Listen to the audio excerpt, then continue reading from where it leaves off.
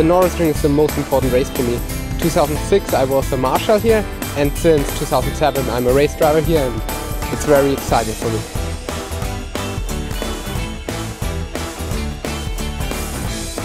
It's not just race driving, I must do a lot of other things. And many of my sponsors are here, and we are doing something. I tell them the car and show them things, and yeah, it's hard work. Now it's racing time, and tomorrow it's racing time, and we will see where I'll stay after then.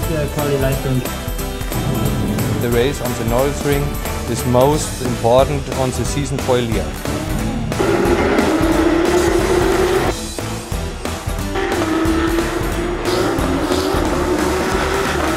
Yeah, it was a tough race. The first 2-3 laps were really good. The car was really fast and I could pull a gap.